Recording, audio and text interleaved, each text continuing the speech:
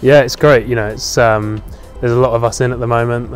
January and Feb are sort of big months for us in terms of getting our volume in. I and quite a few guys took some time off, sort of October, November, and you know, have a good time over Christmas and New Year, and then really start Jan and Feb hitting the ground running. So it's a really good chance to sort of get our volume in, fitness and skills, and really upskill. And the start of the season isn't too far away. Guys did some stuff before Christmas, mainly from a physical point of view, and then it's, you know, it's nice to enjoy sort of Christmas and New Year, and then definitely come back in the ground in Jan, sort of with intent, and looking to get better for sure. But it's definitely nice to have that break, and then, yeah, as I say, January, go for it. This week's a white ball week. We sort of alternate red and white ball, try and get the most out of each week as possible.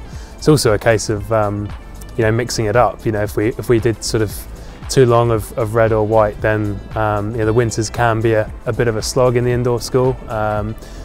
So yeah, this week was white ball week, which was you know, good. We've obviously had a lot of things to build from last year, and both individually and collectively we're looking to sort of upskill and get better. And yeah, this week's white ball week, next week's red ball week, so different things to focus on, and it's great.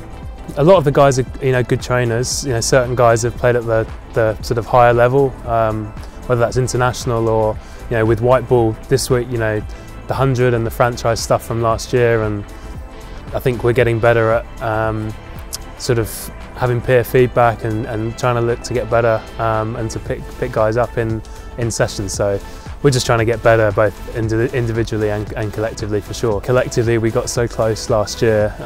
We were playing for so much in September. We put so much into last year, and you know, it was a success. But ultimately, we'll define ourselves by silverware. So definitely took a little period to sort of get over that finals day and the week in Liverpool.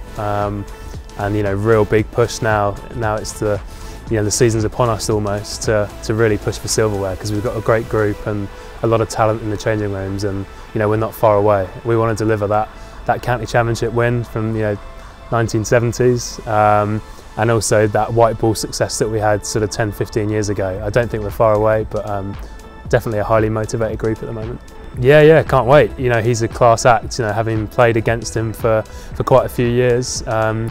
He's been a thorn in our sides. You know, obviously that rivalry with Sussex. You know, he's a quality operator, both behind the stumps and with the bat. And you know, talk about how close we were last year. To have a player of his ability, also his leadership, sort of credibility, can only add to the changing room. And I'm really excited to welcome him in.